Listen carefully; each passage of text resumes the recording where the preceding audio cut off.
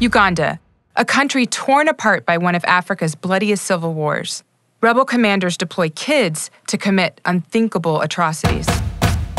The infamous President Museveni has stabilized most of the country through his 30-year reign, but Uganda still struggles to end the conflict.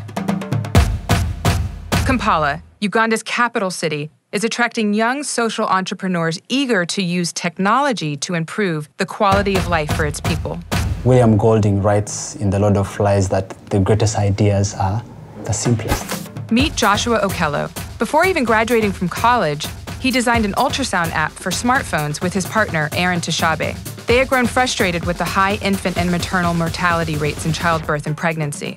And the number of reasons that lead to this, they all revolve around cost, around distance, around equipment. So it's something that really spoke to us. Most clinics can't afford an ultrasound, so a baby's heartbeat is monitored by a 100-year-old device called the Pinard horn. We modified this, and then on top of that, we have an app. The app diagnoses, alerts, and suggests courses of action. Even our less experienced medical personnel can provide close to the same standard of care that a person in a more affluent area gets. We decided to put it to the test. We found a maternity clinic in Kampala and met up with a midwife named Joy. How many babies have you delivered in your career so far? About 200. Ruth is pregnant with her first child. She came to the clinic after falling down at home and was worried she might have lost her baby with the fall. First, Joy demonstrates the old method of checking a baby's heartbeat. You have to listen and count with a clock. And then the new one. You just connect here and put here, then you begin measuring. That's the heartbeat. That's the heartbeat of the baby. This one is better because she is also sure that her baby is alive. Joshua isn't the only one using technology to provide people with better access to healthcare. There's a time when we're going to not have malaria in Africa, and that time is coming soon. Meet Josh and Brian, students at Makerere University. They created a mobile app for malaria diagnosis. Accurate diagnosis is the most important step in eradicating the disease because it prevents people from seeking wrong treatment. Traditional testing requires using needles to draw blood, but the Matibabu app uses a light sensor to detect malaria from red blood cells.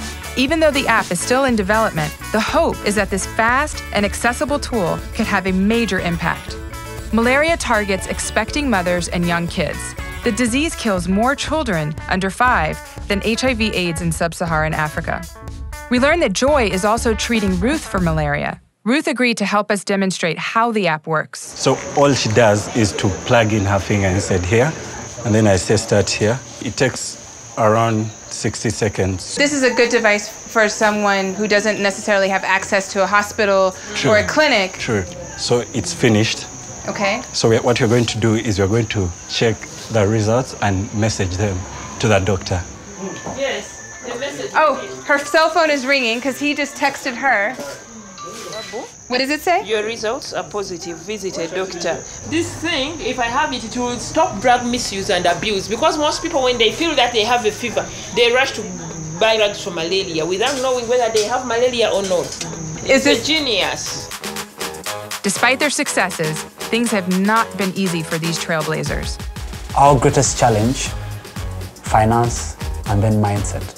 There's a general mindset that things that are made in Africa are not good enough. How do you deal with that?